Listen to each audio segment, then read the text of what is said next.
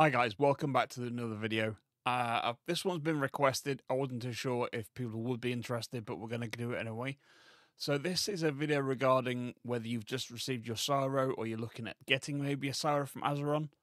Like I said guys, I am partnered with Azeron. I will leave the link down below. And if you use the code NOZZERBOX, you will receive a 5% discount on your purchase. That's whether it's a Cyro, a Cyborg Compact, any of their products is a 5% discount. All you have to do is use that code NOZZERBOX and it'll ask you on the end of the checkout. Guys, thank you so much. Let's get right into it. Cheers.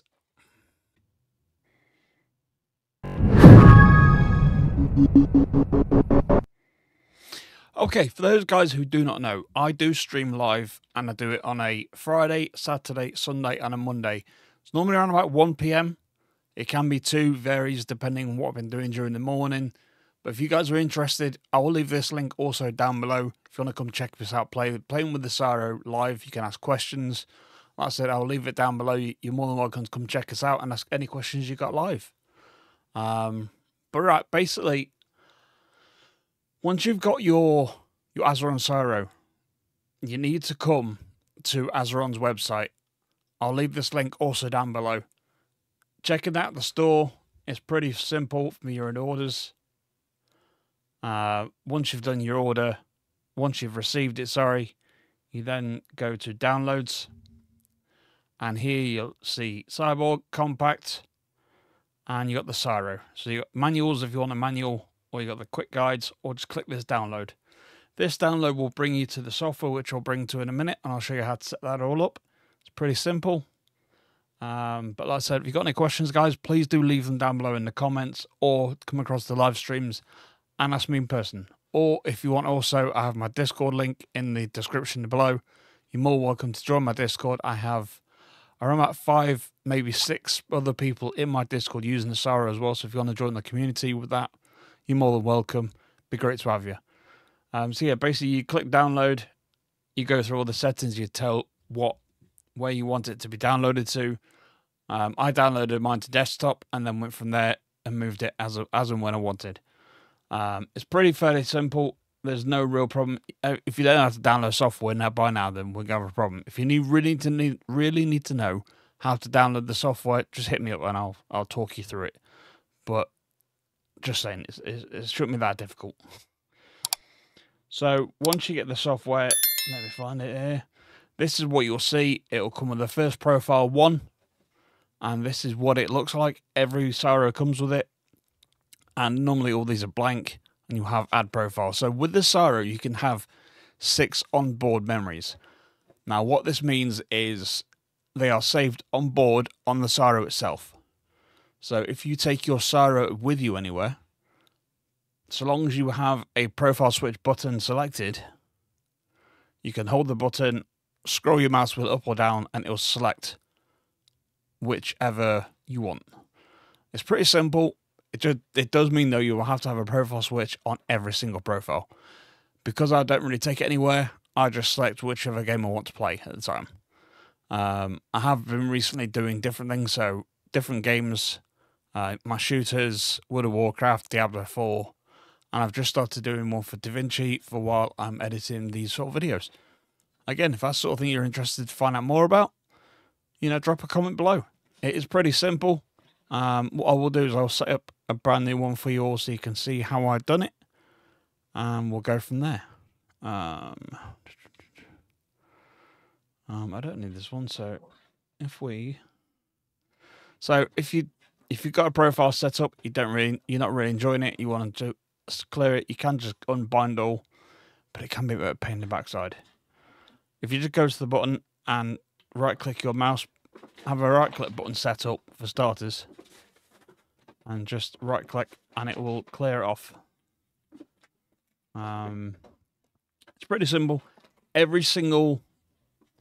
This is what every profile looks like when you first get it. They are empty, and you will have to set up manually. So for a mouse button, because obviously you mainly using this as a mouse, it just has keyboard facilities. So for this, you go onto here. It's automatically set to keyboard, and you would set to mouse, and want your right mouse button. Oh my god, right mouse button. Sorry. So now you have a left and a right. Scroll wheel is automatically set up. The keyboard, the Xbox and keyboard is up to you how you want to do it. The majority, so it depends on the game you want to play. Some games will have dual input allowed, some don't. So you're depending on how you want to play this and what game you're playing. Some will just take, an Xbox 360 joystick. Some won't. I'll talk about your dead zones and stuff later on. We'll talk about it in a bit. The majority of games will actually run with the Xbox 360 and keyboard. With that, all you have to do is set up. So you've got your WASD. Each key, whatever I press, just goes into it. It's fairly simple. No real problems. If you want, you can do, if you are... So now I'll actually shut with WASD. Now I'll use the restrictor ring that's provided. So with mine, I would have to move my upper dead zone to 120. That's only because let's just have I have the upper dead zone. Sometimes it's going to be very finicky to get that last 20. There we go. So there we go. So now it's a bit more easier to move around and it's more precise. I think is the word I'm thinking there. But yeah, like I said, these are all pretty simple. So even if you are wanting to play on a console, I think it'll work on a PS5 if you have, I can't remember what it's called, but I'll find out and I'll drop a link down below as well in the comments. I'll probably pin it if I can. But you can change it to any input, so it doesn't have to be a keyboard. You can actually have inputs. So if you want to use Xbox settings, so basically use it on your Xbox, have an Xbox controller, your XYBA, your D-pad, your shoulder buttons and your paddles. There is so much you can do with this and easily set up.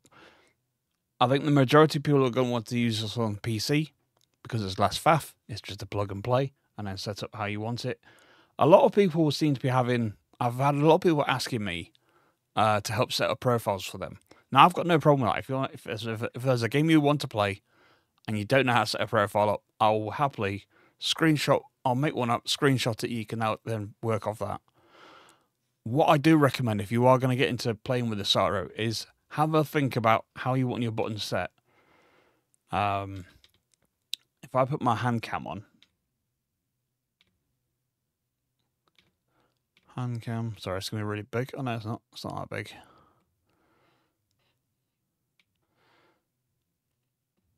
So where you see, I think where I can put this where it's not gonna be in the way. Okay, so there we go. So you'll see the mouse wheel there. It's being picked up on the software, and the majority of people would have their left and right next to it. So like a normal mouse button, left, right, mouse wheel, left, right. Again, it depends. You may hold it differently. The majority of people I see do actually have the left and right mouse button pretty close together. Just makes it more simple, feels more comfortable. What I find as well is the majority of my shooter games I have set up where this button will actually be my reload. And that's for every shooter game I play. So reload, this will be my shift for sprint. And I can literally show you this. This is normally space for jump. So I find it easier to, run forward, shift, jump if need be. And then one below is just normally the C for crouch. And then it's just a, shift, slide, cancel, space, aim, shoot, aim, shoot, aim, shoot.